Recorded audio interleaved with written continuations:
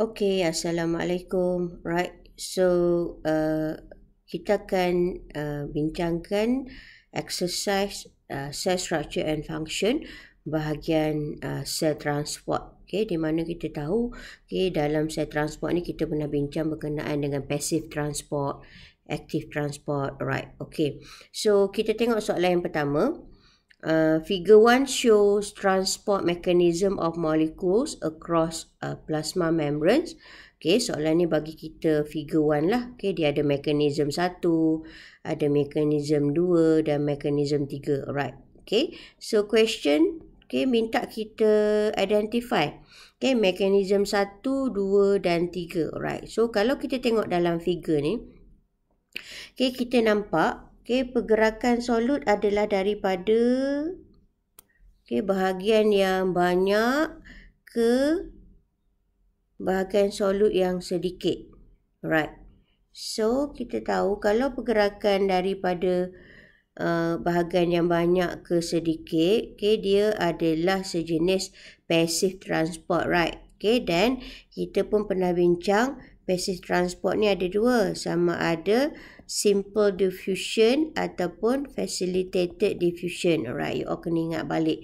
Di mana kalau simple diffusion dia macam ni, dia diffuse directly sahaja daripada kawasan yang high concentration to low concentration. So that's why mekanism 1 ini adalah simple diffusion. Alright.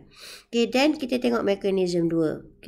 Pergerakan solut tu tetap sama daripada kawasan yang high concentrated to kawasan yang low concentrated. So dia adalah passive transport, tapi nampak dia melibatkan sejenis protein yang kita panggil sebagai carrier protein. And we know kalau diffusion yang melibatkan protein carrier, itu kita panggil sebagai facilitated diffusion. Right. Then mekanisme yang ketiga ni, apa yang kita boleh nampak daripada gambar rajah ni, solut ni bergerak daripada kawasan yang low concentration, nampak, ke kawasan yang mempunyai high concentration of solute. So keadaan ini kita akan nampak di dalam active transport. So what we can say, mekanisme 1 adalah simple diffusion, mekanisme 2 adalah facilitated diffusion dan juga mekanisme 3 adalah active transport. Kita tengok soalan seterusnya. Mechanism 2 involve a protein molecule. Give one function of the protein molecule. Yes, facilitated diffusion akan melibatkan a protein carrier. So function the protein carrier is for the transportation lah. Right. So C, give one characteristic of solute molecule that can transported through mechanism 1. That's why you all kena remember apakah jenis-jenis solut yang boleh mengalami simple diffusion. Right. So di antara karakteristik solut yang boleh mengalami simple diffusion, dia adalah lipid soluble. Right. Itu adalah di antara karakteristik solut yang boleh mengalami simple diffusion. Seterusnya kita tengok soalan yang kedua. Figure 2 show cell A. So ini adalah cell A merge into different solution. Solution Y kat sini dan solution Z dekat sini. Alright. So kita tengok apa kehendak soalan nombor 2 ni.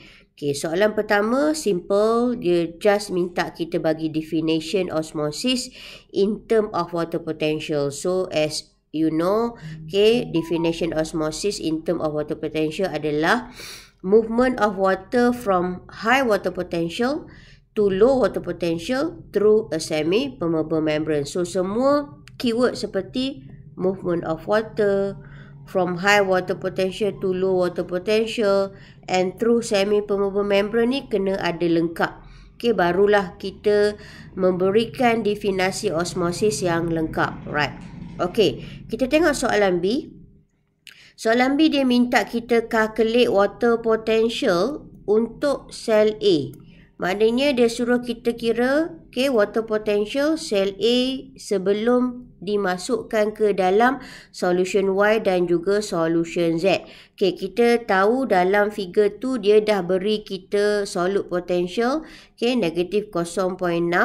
And then dia dah juga bagi pada kita pressure potential 0.3 MPa. Right. So macam mana kita nak mengira water potential sel A? Right.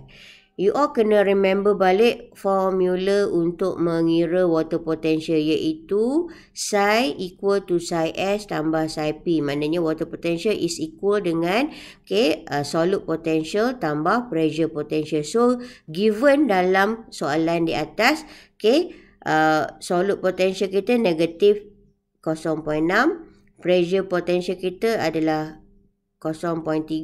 So kita tambahkan, so kita akan dapat water potential kita adalah negatif 0.3. Right? So macam mana you all nak dapat 2 markah ni sebenarnya? You all kena tunjukkan formula, kena tunjukkan jalan kerja dan jawapan akhir yang betul.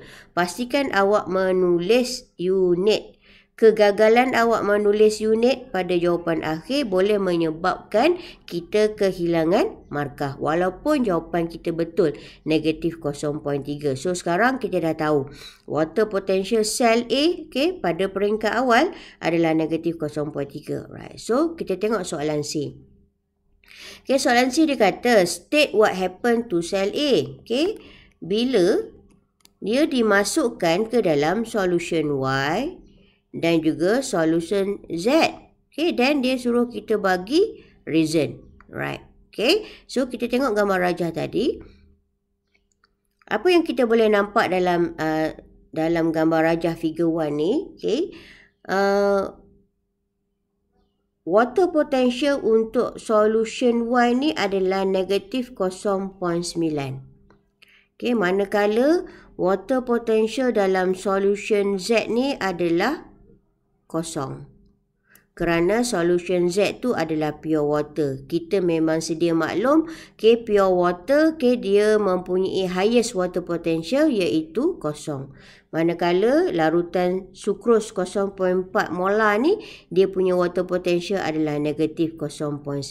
Alright. So untuk menjawab soalan C tu, you all kena bandingkan water potential sel A ni dengan water potential solution Y dan juga water potential solution Z. Right? Kalau you all tengok di sini, water potential solution Z adalah lebih tinggi berbanding dengan water potential sel A. Manakala water potential sel Y ni, solution Y ni, adalah lebih rendah berbanding water potential sel A. Right. So what happen bila sel A tu kita masukkan merge dalam solution Y dan Z? Dalam solution Y, yang kita tahu keadaan dia adalah lebih hypertonic. Alright. So when we put sel A di dalam hypertonic solution yang, sel A kita akan mengalami plasmolyze.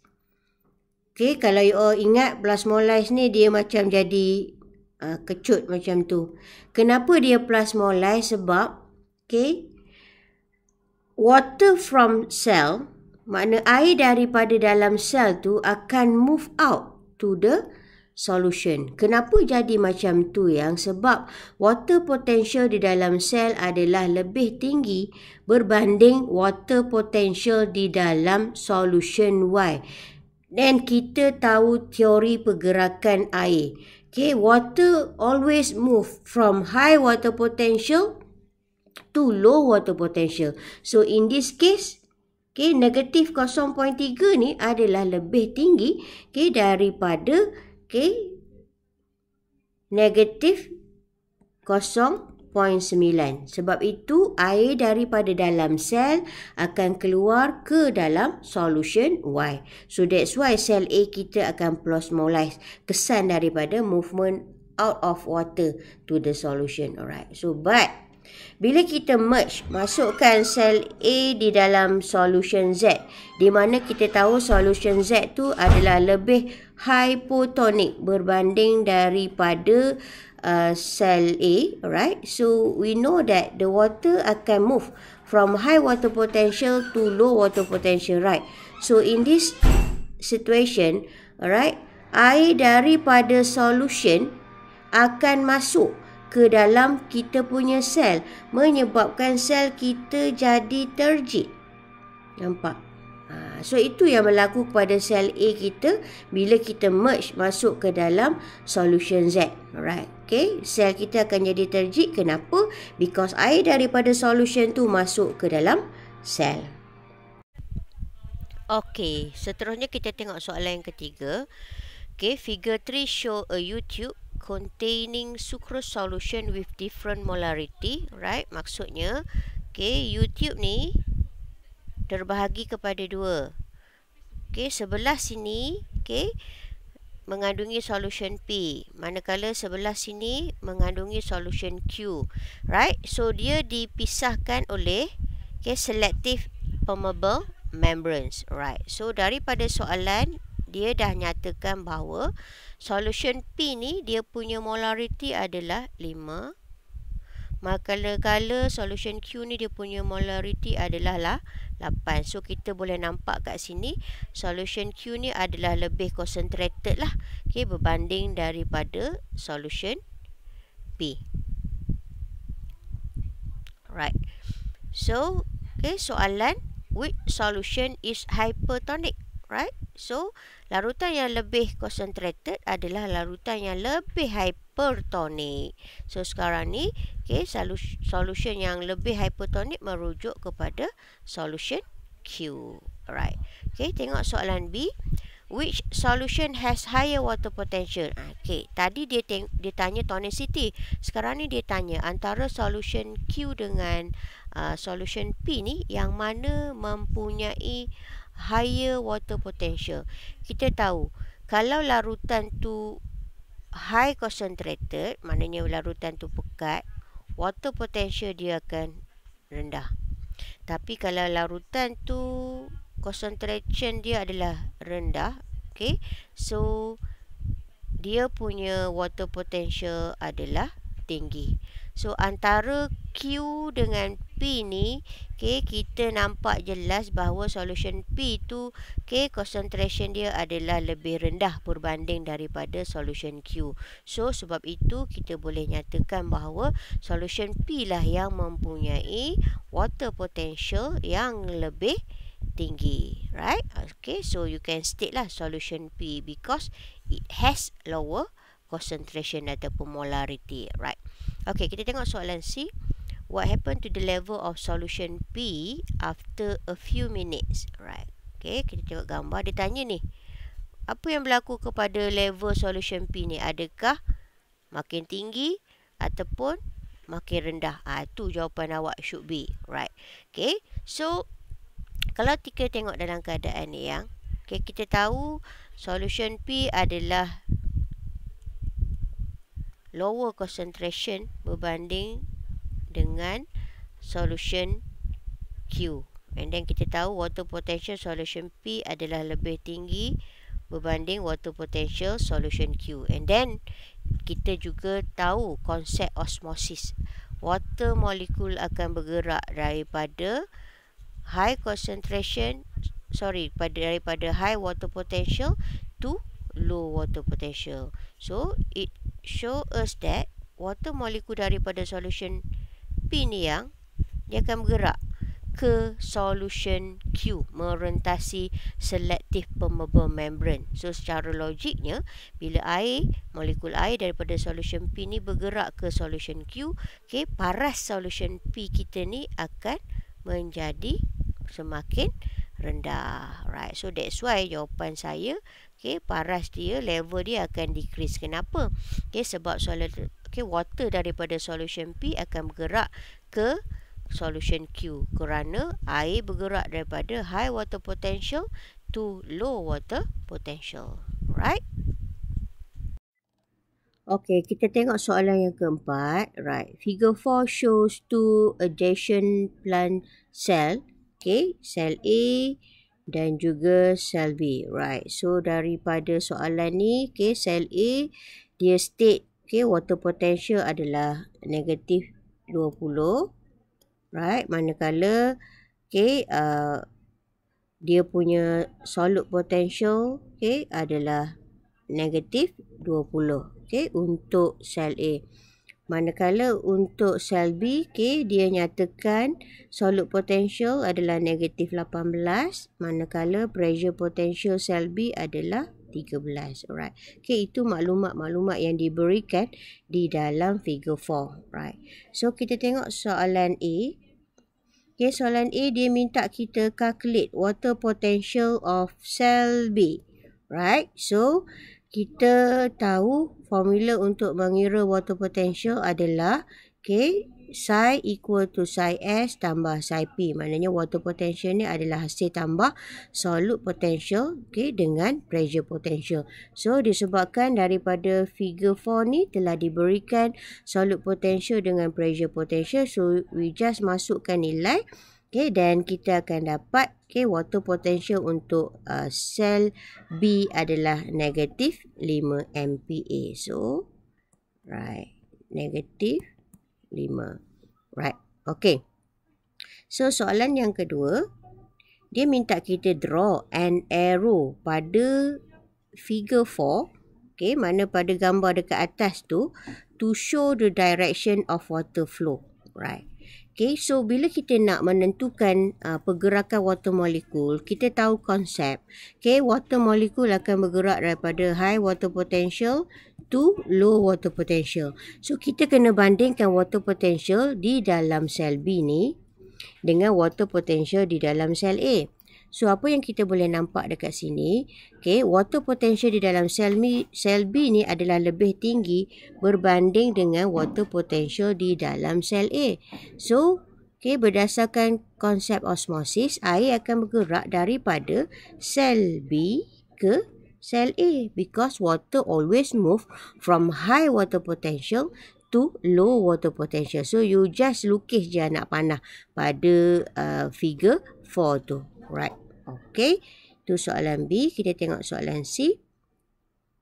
Okay, soalan C simple. Dia just minta kita bagi two differences antara facilitated diffusion dengan active transport. So, yang saya bagi dekat sini adalah dari segi pergerakan molekul lah. Kalau facilitated diffusion, transport molekul down concentration gradient. Kalau active transport molekul again the concentration gradient. Alright. And then satu lagi, okay, perbezaan yang paling utama antara facilitated diffusion dengan active transport ni adalah kalau facilitated diffusion dia tidak memerlukan energi sebab kita tahu facilitated diffusion adalah salah satu passive transport. And then active transport of course lah, okay, dia melibatkan energy. Okay, kita tengok soalan yang kelima. Okay, figure 5 shows two adjacent cell and the value of solute potential and pressure potential is given lah. Okay, kalau kita tengok dalam figure 5 ni, sel A, okay, dia punya solute potential negatif 2200 and then pressure potential dia adalah 1000. Manakala sel B, solute potential dia adalah negatif 1600, manakala dia punya pressure potential adalah 800. Right, okay. So, soalan A, simple. Dia just minta kita bagi definition of osmosis in term of water potential. Okay, so kita dah tahulah, okay, bila nak bagi definition osmosis, mesti menerangkan tentang movement of water from high water potential to low water potential through a semi-permeable membrane. Right. Okay. Kita tengok soalan B.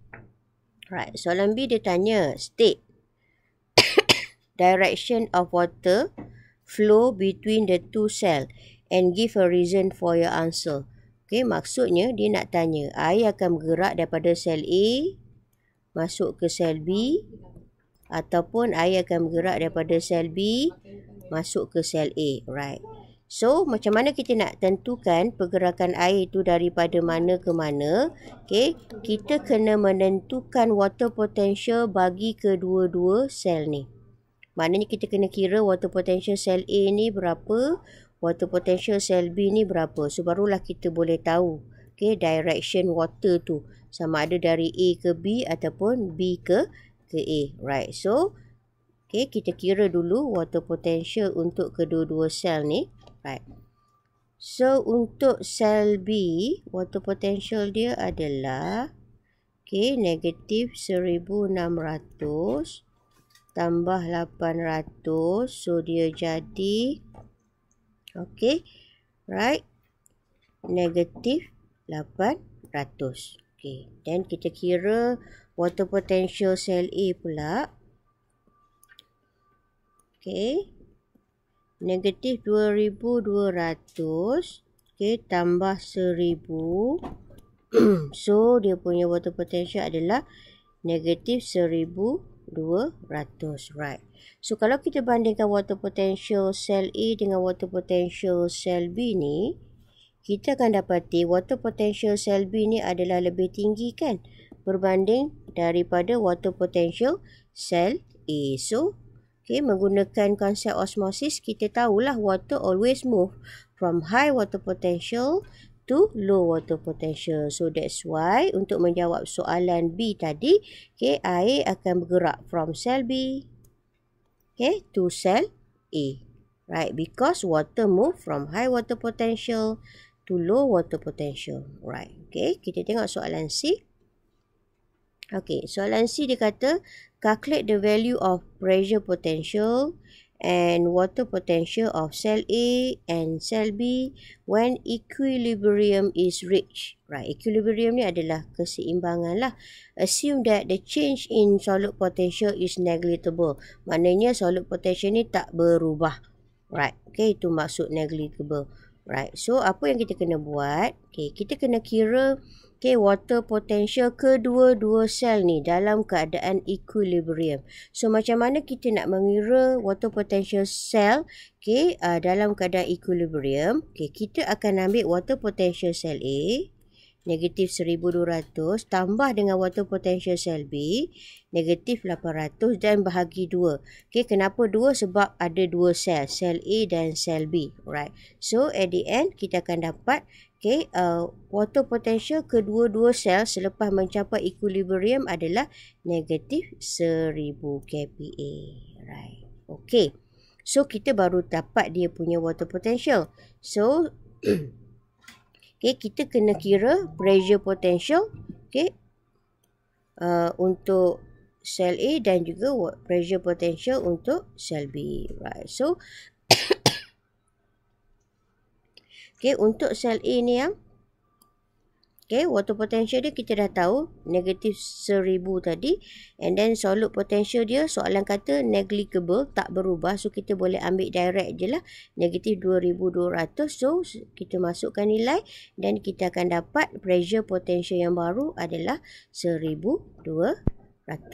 Manakala pressure potential yang baru untuk sel A, sel B, masukkan nilai, solute potential dia tak berubah, negatif 1600, water potential yang baru dia adalah negatif 1000, so pressure potential sel B yang baru adalah 600. Right. So, yang pertama, you all kena cari water potential kedua-dua sel. Bila dalam keadaan equilibrium. Tambah kedua-dua water potential dan bahagi bilangan sel. Dan dah dapat new water potential, menggunakan formula untuk mengira pressure potential yang baru dengan anggapan solute potential is negligible, tidak berubah. Right.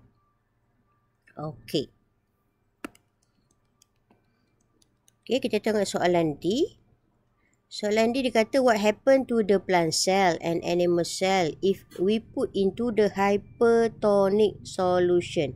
Alright, so kita tahu kalau kita merge masuk plant cell dalam hypertonic solution, plant cell kita akan plasmolyze. Animal cell kita pun sama, kalau kita masukkan ke dalam larutan hypertonic, dia akan crenate. Dia akan shrink. Right, Okey, kita tengok soalan yang ke-6. Figure 6 show the water potential of 3 plant cell. Okey, kita ada sel A, kita ada sel B, kita ada sel C, and all cell will emerge into a sucrose solution with a water potential negatif 540. Maknanya solution ni, dia punya water potential adalah negatif 540. And then ketiga-tiga sel ni kita masukkan ke dalam larutan sucrose yang diberikan ni lah. Right. Then daripada figure 6 ni juga, dia bagi kita water potential untuk setiap sel. Kalau kita tengok sel A, water potential dia adalah negatif 1800. Sel B, water potential dia adalah negatif 2200. Manakala sel C, water potential dia adalah negatif 1200. Right. Okay, so soalan A ditanya, which cell take in water at the fastest rate, right? So, untuk menjawab soalan A ni, kita kena bandingkan water potential setiap sel ni dengan water potential sucrose solution ni.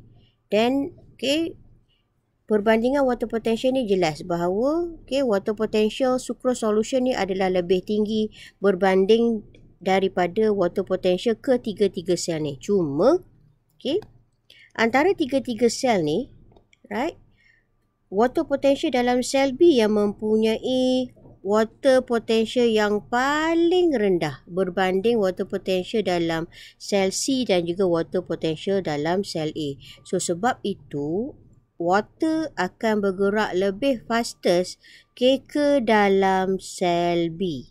Right. Kalau you tanya kenapa, sebab sel B mempunyai lowest water potential compared to sel A dan juga sel C. Right. Okay. Itu terus menjawab soalan B lah.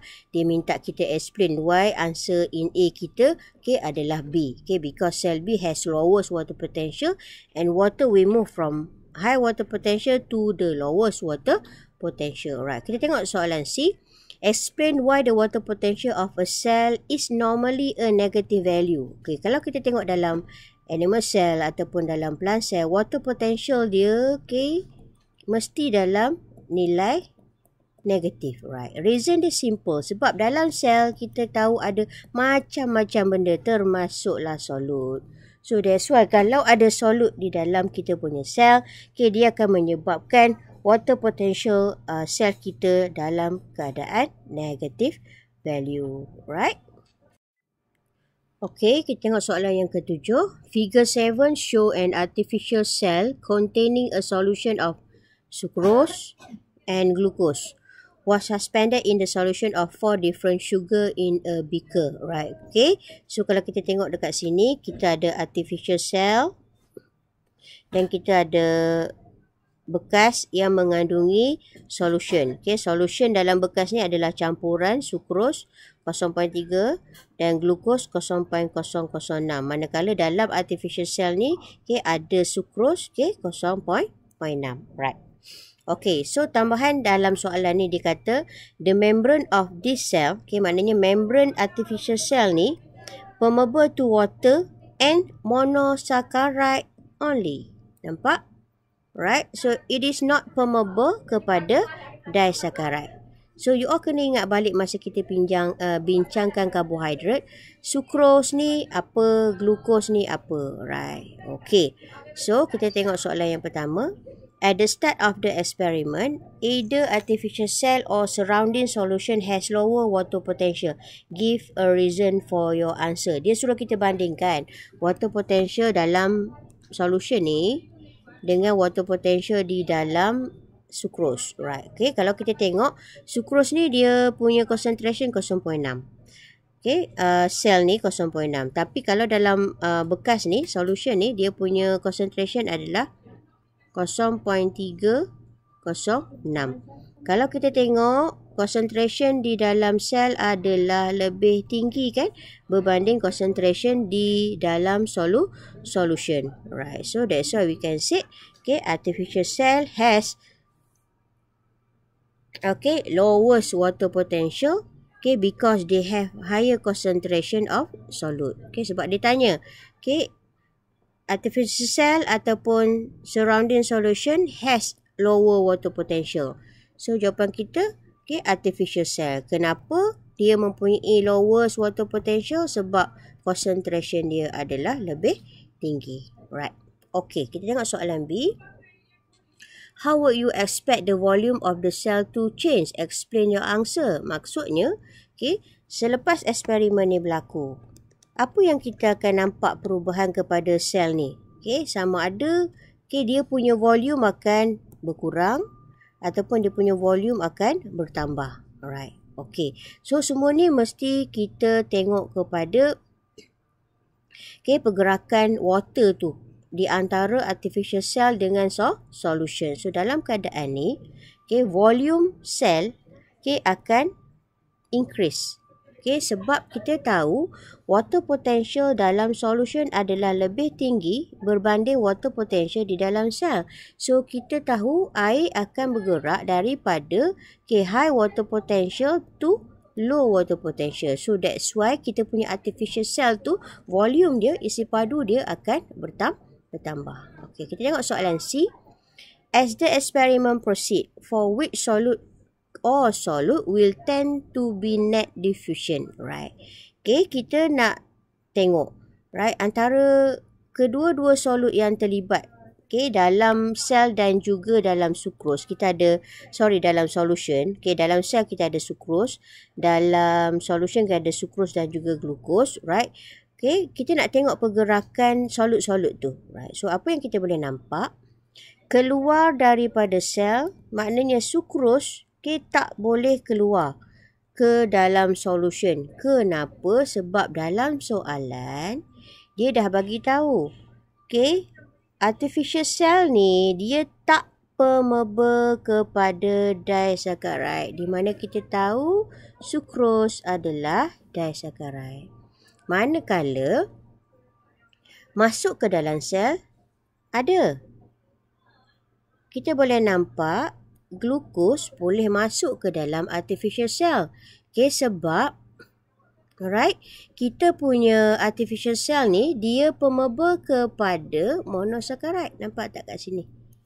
Dia kata artificial cell kita ni, membran dia ni permeable kepada water dan juga permeable kepada monosaccharide. So, kita punya glukos tu kan monosaccharide. So, that's why dia boleh bergerak masuk ke dalam sel. Right. Okay. Okay, kita tengok soalan yang ke-8. Figure 8 show a plant cell emerge in a sucrose solution. Right, ini plant cell. Kita masuk dalam sucrose solution. Right. So, daripada figure 8 ni, dia kata the pressure potential of the cell and the solute potential of the cell and the sucrose solution are shown in the given. Alright, kalau kita tengok, solute potential dalam solution, negatif 1400. Pressure potential dalam sel 300. Solute potential dalam sel adalah negatif 600. Right. Soalan pertama, dia minta kita calculate water potential of cell. Right. So kita tahu formula adalah water potential equal to solute potential plus pressure potential. So kita ada solute potential, kita ada pressure potential, masukkan nilai and kita akan dapat water potential untuk sel adalah negatif 300 kPa. Right. Kita tengok soalan yang kedua.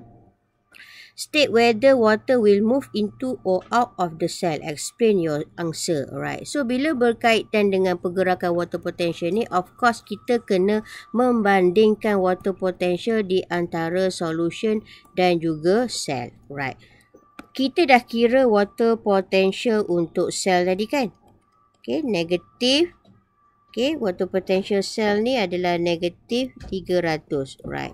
Dan kita kena kira juga water potential untuk solution. So, water potential solution adalah negatif 1400 dengan andaian water potential dengan solute potential adalah sama sebab dalam solution. You all kena remember. Dalam solution biasanya tidak wujud pressure potential. That's why kita boleh assume water potential dalam solution adalah sama dengan solute potential. So, we have negatif 1400. So, sekarang ni kita bandingkan lah. Antara negatif 300 dengan negatif 1400 ni, negatif 300 ni lah yang mempunyai water potential yang lebih tinggi berbanding dengan negatif 1400. So di sini jelas air akan bergerak daripada high water potential to low water potential. So that's why untuk soalan B tadi, kita boleh katakanlah water move out, okay, daripada cell, okay, to the solution. Kenapa? Sebab water bergerak daripada high water potential to low water potential. Right. Tengok soalan C. State the water potential of this cell at early stage of plasmolysis. Okay, kita kena ingat. Okay, pressure potential hanya exist di dalam plant cell yang terjik sahaja. Kalau plant cell kita mengalami plasmolysis, okay, plasmolysis, kita akan dapati pressure potential dia akan hilang. So, assume that change of solute potential is negligible. Right, so kita kena kira water potential yang baru bila sel kita dalam keadaan plasmolysis, dengan andaian bila plasmolysis pressure potential tu dah tak ada. So you just masukkan ke dalam formula, okay, kita tahu, okay, solute potential untuk sel adalah negatif 600 kan, right? So kalau tak ada pressure potential, so water potential dia adalah samalah dengan solute potential dia, negatif 600. Okay, soalan ke-9, dia kata figure 9 show a plant cell, cell A, cell B, okay, the pressure potential, okay, and solute potential are given. Okay, cell A dia bagi solute potential negatif 2500. Pressure potential dia 1100. Manakala cell B, solute potential dia negatif 2000. And then pressure potential dia adalah 400. Right, okay. So, based on osmotic definition, predict the movement of water between the cell. Give reason for your answer. Okay, untuk soalan-soalan yang macam ni memang tak ada reason lain lah. Okay, untuk tahu pergerakan water, you all kena kira water potential untuk setiap sel tu. Right. So, kalau kita tengok dekat sini, water potential sel B adalah negatif 2000 tambah 400. So, kita dapat, okay, negatif 1600. Manakala water potential untuk sel A ni negatif 2500 tambah 1100. Right, so kita dapat, okay, negatif 1400. Right. Okay, so water potential sel A negatif 1400. Water potential sel B adalah negatif 1600. Right. So di sini kita dapati water potential di dalam sel A adalah lebih tinggi berbanding dengan water potential sel B. So air akan bergeraklah daripada sel A ke sel B. Reason dia sama sebab air always move from high water potential to low water potential. Right. Okay, tengok soalan B. The cell are then merged in distilled water and leave once more to reach equilibrium. Assume the change in solute potential is negligible. Right. Okay, then dia kata all this cell, okay, kita masukkan ke dalam distilled water. One thing yang you all kena ingat berkenaan dengan distilled water, pure water ni, water potential dia adalah paling tinggi, iaitu kosong. Right. Okay, so soalan yang pertama, dia kata state the new volume of water potential for both cell. Alright, so dalam keadaan ni yang bila sel-sel dimasukkan ke dalam pure water, okay, ataupun distilled water, okay, all the cell dia akan menjadi ataupun dia akan mengalami water potential sama seperti, okay, water potential di dalam distilled water. So sekarang ni kita tahu water potential dalam distilled water adalah kosong. So that's why kedua-dua sel tadi, okay, right, dia punya new water potential adalah kosong seperti water potential di dalam distilled water. Right. Okay, soalan kedua, state the new value of pressure potential for cell A. Right. Dia suruh kita kira semula pressure potential di dalam sel A. right, dengan anggapan solute potential ni tak berubah, right. So kita tahu daripada soalan B1 tadi, water potential baru dia adalah kosong. So di sini kita boleh tahulah pressure potential untuk sel A adalah 2500 kPa. Right? Kenapa? Sebab water potential sel A selepas kita masukkan ke dalam distilled water adalah kosong. Right. Okey, kita tengok soalan ke-10. Figure 10 show a section of a cell membrane with sodium and potassium pump. Right? So dia bagilah dalam figure 10 tu. Okay, name structure label D and the type of transport involved. Okay, so structure D tu adalah transport protein, right? Dia function dia sebagai carrier protein, right? Okay, so soalan B, describe the type of transport shown in figure 10. Okay, carrier protein ni sifat dia boleh berubah bentuk. Okay, untuk transport molekul masuk ke dalam sel dan juga keluar sel. Right, kita tengok soalan C. Explain why the movement of sodium and potassium across the cell membrane require the structure label D. Right, okay, sebab sodium dengan potassium ni, kedua-dua ni adalah lipid insoluble. So, untuk merentasi plasma membrane kita yang kita tahu terdiri daripada phospholipid bilayer, so dia memerlukan protein carrier. Right, and then lagi satu, kenapa dia memerlukan the protein carrier, sebab sodium dengan potassium ni nak bergerak against the concentration gradient. So that's two reason why we have used the protein carrier, right? Dan soalan D, state one similarity and one differences between simple diffusion dengan facilitated diffusion. Kalau similarity, kedua-duanya pergerakan dia adalah down the concentration gradient, tetapi kalau perbezaan, simple diffusion tidak melibatkan protein carrier, tetapi facilitated diffusion melibatkan protein carrier. Right, kita tengok soalan yang terakhir. Dia kata 0.9% solution of the salt, sodium chloride is isotonic to red blood cell. What happen to the red blood cell if they are placed into dalam solution sodium chloride 1.5% dan juga 0.4%. Right. So keadaan dia, kita kena bandingkan 1.5 dengan 0.9 ni. Right. Maknanya 0.9 ni isotonic dengan red blood cell. Means kalau red blood cell kita masuk ke dalam larutan sodium chloride dalam keadaan 0.9%, tidak akan ada apa-apa perubahan sebab rate of water masuk dan keluar adalah sama. But bila kita masukkan red blood cell dalam solution 1.5%, maknanya lebih hypertonic berbanding 0.9 ni, jelas kita punya red blood cell akan mengalami crenation. So dia akan crenate sebab air daripada red blood cell kita akan move out to the solution. And same thing, bila kita masuk red blood cell kita dalam larutan sodium chloride 0.4%, maknanya larutan yang lebih hypotonic compared to 0.9. So air daripada solution akan masuk ke dalam sel kita, menyebabkan kita punya red blood cell akan mengalami hemolysis. Dia akan hemolyze.